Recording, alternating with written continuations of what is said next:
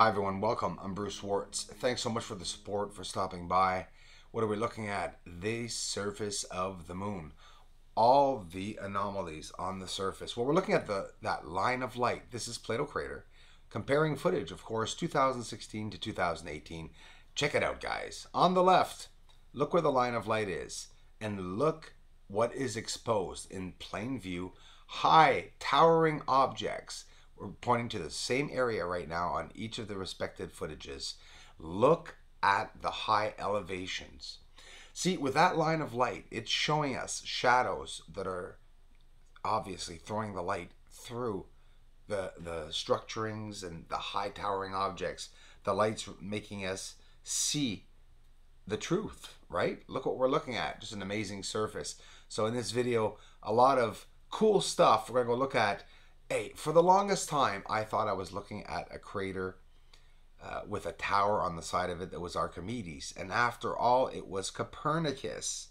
Imagine how different a crater looks like when that line of light is directly on it. Well, I'm going to show you guys Copernicus Crater with that line of light directly on it. And we're going to see all the anomalies that are around it. Pretty revealing, a lot of amazing stuff that we don't see in footage when that line of light is not there, no matter what the strength or intensity of the telescope. Eratosthenes Crater, Copernicus Crater, a lot of color on the surface that I've always tried to capture and show people what looks like even signs of atmosphere on the surface. Oscillation, boy, I tell you, some of that oscillation is definitely not just Earth disturbances. I really do believe that some of the disturbances come from the atmosphere that could possibly be over the moon itself. We all know there is an atmosphere, it's just higher than they said, like John Lear says.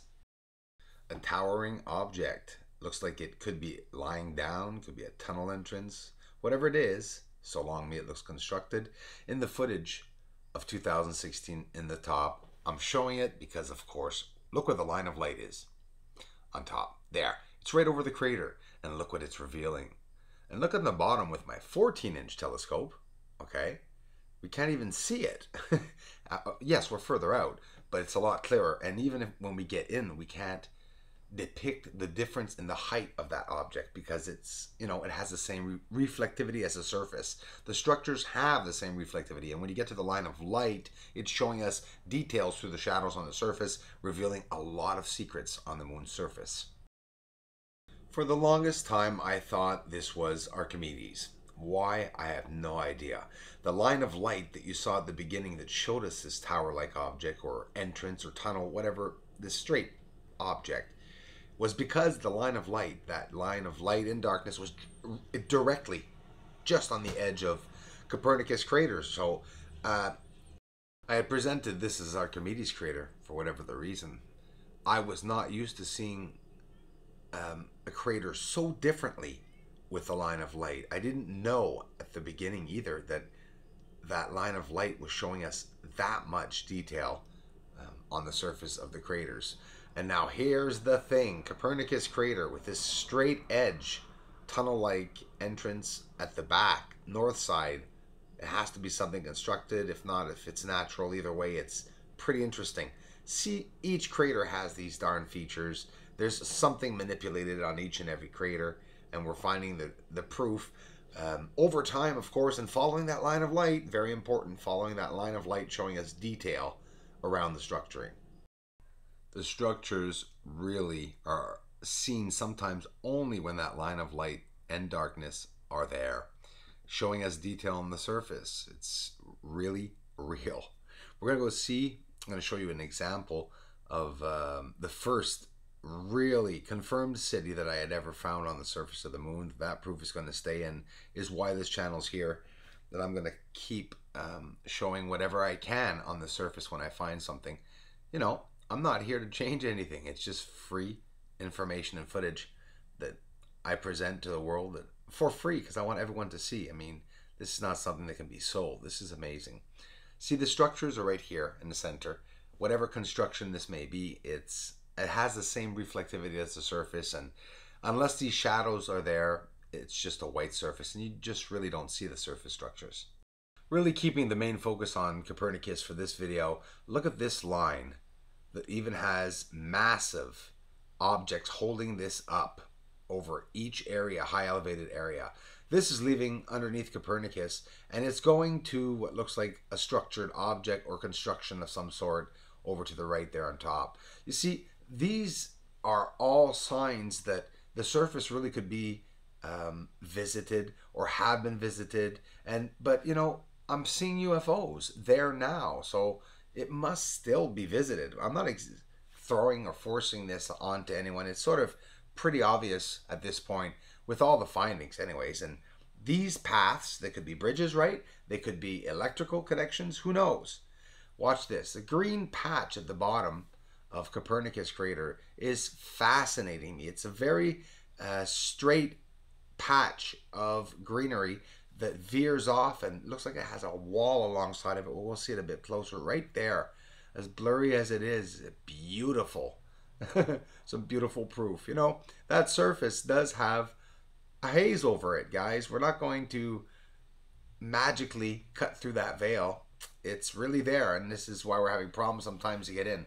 Look at the object going in the ground. Again, always under Copernicus Crater with that greenery around there. And it's the objects or cities, whatever that's on the surface.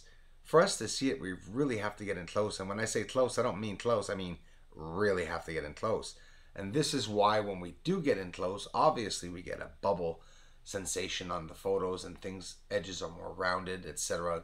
They're a bit more blurry, which is absolutely normal, right? Because we're just trying to research that surface in every way that we can. But you know, these are good, credible ways for us to see signs of some truth on the surface. I mean, and imagine, you know, with under millions of dollars of funds doing this. You know, I got an amazing telescope thanks to the community here, and we're finding some truth already. We'll advance more and more as we progress right through the years, but this equipment is expensive. Telescopes are really expensive, you know, and like you and like all the contributors here, they're not rich. The people that had hearts and wanted to give money for us to get that telescope, and we did, you know, because we wanted to see some truth.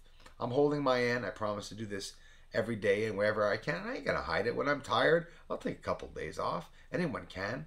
I'm just having a lot of enjoyment being able to share what's up there. And for me, this work is relaxing. It's keeping me focused on my beliefs actually, and what I really believe is out there. And you know, seeing more and more is not scaring me anymore. It's really fascinating me. I think it's just absolutely incredible to get the chance to see what's up there. A little bit of some space news, as I rarely get the chance to listen to the news, but especially what's going on with Elon Musk. Elon Musk, is he going private? Is he cutting away from the markets? You know, a lot revolves around what happens to the markets, right? A lot don't know this. When it's all depending on what Elon Musk does, what he achieves, etc., in his efforts to get to space and with all these crazy, awesome experiments that he's doing. He wants to break away from that market and from the stress and the scrutiny of it all, and to open privately, and maybe even something about Saudi Arabia funding him for some certain efforts to go private. So we'll be hearing more about that in the news in the coming days. Got a lot of amazing support here, guys. Thanks a lot. I love you all for it. Thanks for the contributions and help and support in my goal, my dream, our goal and dream. Mike Hoisington, Tony Bidesari, Manel DeLay, Alan Thomason, Robert Eubanks, Cameron McLean. Recent donations from community members and friends. Thanks so much. And again, even more recent, Gerardo R. Carmona Dlez. Thanks for the generous donation. Benoit Paquette, merci mon homme. C'est bien apprécié. Very, very appreciated. All the support, you guys. Mark Bradley, thanks a lot, man, for the generous donations. Bro, for being a part of this community. And Patrick O'Donnell, welcome, man, to the community. Thanks so much for your generous support. Looking forward to talking to each and every one of you. You have a UFO video that you own the copyrights to, you want to have seen on this channel, please send it to Bruce Swartz, 75acommercial@gmail.com. Leave a short description and, of course, your name.